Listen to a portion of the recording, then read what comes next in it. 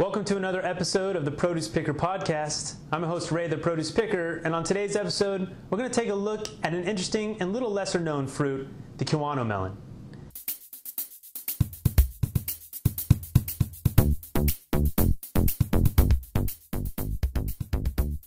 You're watching episode 13 of the Produce Picker Podcast.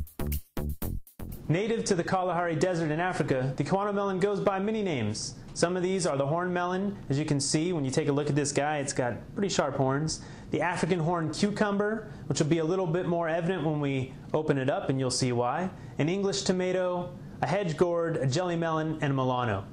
Now grown in New Zealand and California, the Kiwano melon is widely available year-round. You want to choose Kiwanos that are bright orange and don't have any bruises or soft spots. Also, look for the melon which has its horns most intact, as it's a good indication of its freshness, or that at the very least it hasn't been mishandled in transportation. I guess the biggest question besides what is it is what do you do with it? Well, it actually has a lot of uses. Use the Kiwano melon in desserts such as toppings for cheesecakes, flans, mousses, soufflés, and sundaes. It can also be added as an ingredient to smoothies. Also, try the Kiwano melon in fresh fruit salads or served as a garnish on roasted meats. The seeds of the Kiwano are edible, and the shells can be used in a unique way. Hollow out the shell and use them as a serving bowl for your desserts such as sorbets. I'm going to cut into this guy in a minute so you can see its unique insides and show you how you can use it to serve up unique desserts. Another great use for the Kiwano is simply as a decoration.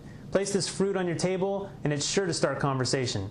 It's a one-of-a-kind look, and the contrasting colors, the bright orange on the outside and the great colors of the inside, they're a surefire way to get your dinner guests talking.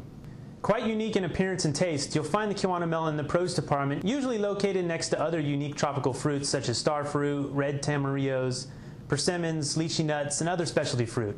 You can store the Kiwano for about up to a week on your countertop, as it's a fairly sturdy item that doesn't need to be placed in the refrigerator.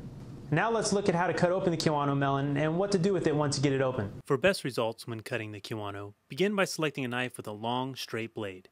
Stand the Kiwano upright and begin your cut in the center top portion of your melon. Simply divide the Kiwano in half by cutting straight down the center, being careful not to cut your hand.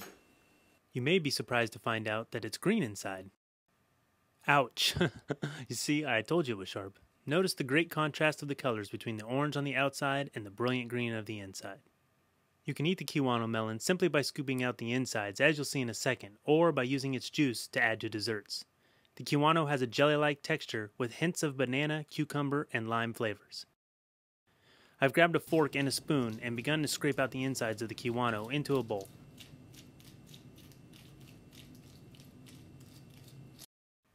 Once all the insides have been removed, you can clean out the shell and use it to serve desserts such as sorbets, or perhaps make it into a cup for soups or drinks. Another suggestion would be to leave it simply as is and display it as part of a centerpiece. This is a surefire way to get people talking. With a Kiwano melon, you're limited only by your own imagination. Make up interesting uses for your Kiwano and email them to me at ray@producepicker.com. I look forward to hearing what you come up with. That's a look at another interesting and unique fruit here on the Produce Picker Podcast.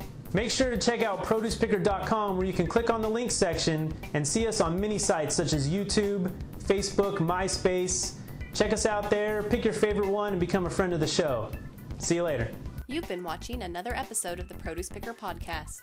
Remember to check out producepicker.com for many more great tips.